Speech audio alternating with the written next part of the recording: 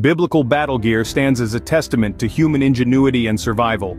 Picture a battering ram, shaking fortress walls. Imagine the javelin, striking lethally. Envision a bow and arrow, a silent assassin. Consider a dagger tucked in a belt. Ponder a helmet, a shield, a basic slingshot and a spear. Visualize a noble sword, a heart-protecting breastplate and innovative rock-throwing machines. Lastly, see the whip, a tool of discipline. This is the arsenal of a biblical warrior, a testament to the human will to survive and conquer.